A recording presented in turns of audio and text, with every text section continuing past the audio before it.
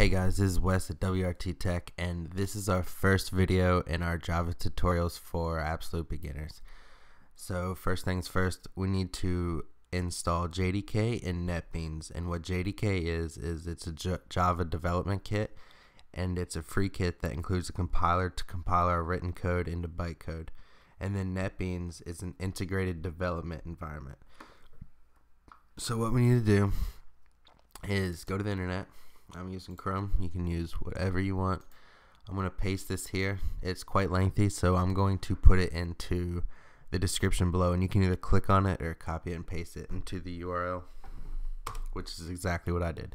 And it will bring you to the Oracle website to download JDK and Netbeans. And what you'll see is Windows, Mac, Linux operating systems, and 64 and 32-bit OSs.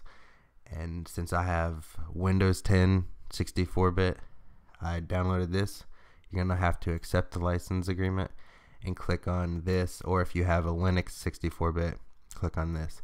And since I have already installed it, I'm not going to do it again, but it's pretty self-explanatory. Next, next, next, just like anything else. And it should automatically put a icon on your desktop, similar to this right here, Netbeans IDE 8.2, and you'll click on it, and this is something like this should pop up. You're going to do File, New Project, make sure Java and Java Application are highlighted. Next. This is what we're going to name our package and class. So it's generally a good idea to start your class off with a capital letter. It won't affect the functionality of the program, but it's a good habit to get into early on. So we're going to call this Hello YouTube, and we're going to finish. And what you're going to see is the package Hello YouTube, public class Hello YouTube, and it started off with lots of comments in here, and I'll get to all that in the next tutorial. But for now, this tutorial is just to show you how to set everything up.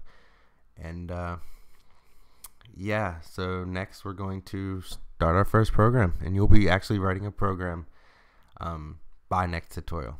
It'll be your first program and functions and everything. So yeah, like, comment, subscribe, and I'll see you in the next video. Thank you.